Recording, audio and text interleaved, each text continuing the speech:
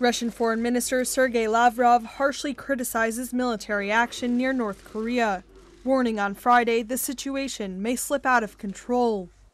Lavrov implicitly criticized provocative U.S. bomber flights over South Korea that came after threats from Pyongyang. He also said North Korea should cool down too, calling on all sides not to flex their military muscle. North Korean media released photos of leader Kim Jong-un on Friday presiding over an emergency military meeting, where he put missile units on standby to attack U.S. bases in South Korea and the Pacific. The North's state-run television KRT broadcast a video of Kim attending a mass meeting with members of the Army on Thursday.